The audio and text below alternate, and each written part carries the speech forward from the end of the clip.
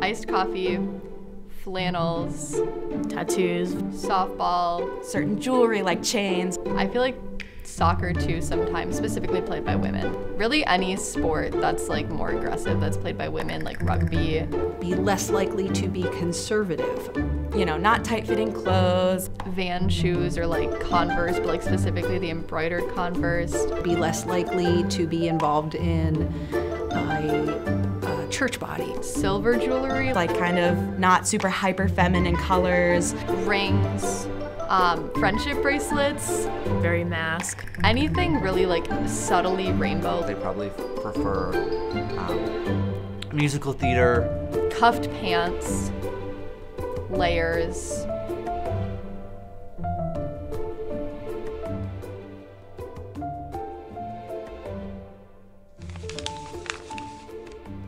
Remember when our dad or mom sat us down to talk about the birds and the bees?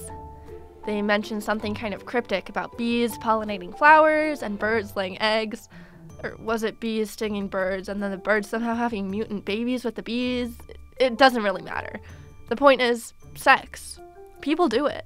But in order to have sex, we have to understand sexuality and who we're attracted to. That's where things can get kind of tricky. You can be heterosexual, homosexual, bisexual, pansexual, asexual, abrosexual, demisexual, finsexual, graysexual, the list goes on. With all these different labels, it can be hard for people to find exactly where they fit. So when I first came out, I just kind of told my friends like, hey, like I know I'm not like 100% straight, but like I don't know what to label it yet. I kind of had to give myself a label just because I feel like that's a societal norm type thing to do. The acronym LGBTQ only covers around 1/3 of all labels people can use to describe their sexual orientation and gender. This has sparked a debate outside and within the LGBTQ+ community around the usefulness of labels in general. As a professor teaching sociology and from a sociological perspective, I think that labels can be freeing and limiting at the exact same time. When you claim a label, you are able to then access the community that you probably have not had around you. People like you, people who understand you, your perspective, your life experiences, your challenges, things of that nature. And I think that is invaluable. I think labels can be useful in the sense that when I tell people that I'm gay, they can understand how I at least generally identify. However, I don't think that labels should be used to box people in. I use it as like a general idea of like how I fit and how I kind of see myself. It can be limiting in that we are all limited by what others understand about those labels. With so many different opinions surrounding labels, a lot of people within the LGBTQ+ community have brought up the importance of looking at sexuality, gender, romantic attraction, and more on a spectrum. So the way sexuality kind of feels to me is it feels like it's on a spectrum of sexual attraction and romantic attraction. Personally, I feel sexual attraction towards both genders, as well as non-binary people. However, in terms of romantic attraction, I only feel romantically attracted towards women and non-binary people. And so I kind of use that label of lesbian as a convenience factor in my day-to-day life. So I kind of hate labels. For many of us, you know, it can be complex, but I identify as bisexual because that seems to be the easiest for people to understand. It seems like, you know, Gen Z and younger millennials have grown up with more of an understanding that things really exist on a spectrum. And so I'm really encouraged when I see younger kids come to the Capitol and they're just like, this is who I am. This is who I am. This is how I present. It just is what it is. Although the spectrum is helpful, many people on the heterosexual end of the scale have trouble understanding it. This causes a lot of straight and LGBTQ+ people to put labels on themselves and others within the community that don't exactly describe their sexuality correctly or to its full extent. Going up to people and explaining my whole spectrum of attraction is a lot to do to someone I've never met before. And so lesbian is significantly more convenient. I do think that somewhat limits me in my identity in terms of who I may or may not have relationships with.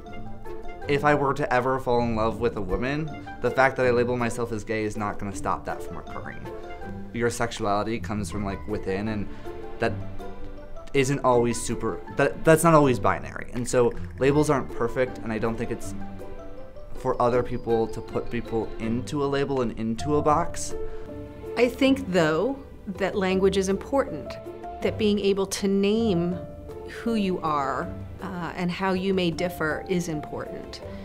It's important not only to be identified as such, but to be able to then find your community, to have pride in that community, to have pride in yourself, to be able to define yourself rather than allowing that to be done from the outside, which is often very harmful and negative. Back in high school, like, I was friends with a guy who everybody was like, oh, he's gay, but he doesn't know it yet. And it's kind of like, well, maybe he's not gay. It's like, why are we telling him who he has to be when he's not ready to come out if he is gay, and maybe he's not even gay? And it's like this whole just bubble of like, why are we forcing our own opinions on other people? At the end of the day, you don't know someone's sexuality, and just because you might think that they are queer doesn't mean you have any right to say that they are.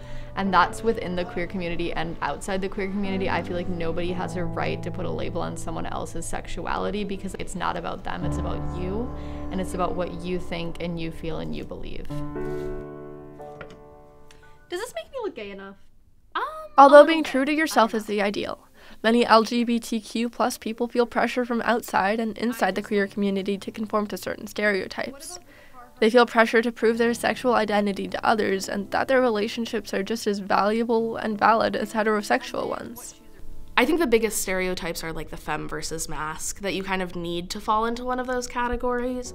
I've had it before where being the less feminine one in the relationship, I felt a push to almost go even more masculine than I would have ever gone like kind of on my own. Not from my partner, and not really from me wanting to, but more from a position of like, I wanted to show to people that our relationship was just as valid as a heterosexual relationship. And I felt that me presenting more masculine and her presenting more feminine would make that relationship seem more valid. In an ideal world, I don't think we would need to have labels for our sexuality. We would be able to just get to know each other and get to know how we as humans experience sexual and romantic attraction, and how that it's very different from person to person. I think that would be an amazing world. Unfortunately, that's not the world we live in, and so we have these labels out of convenience.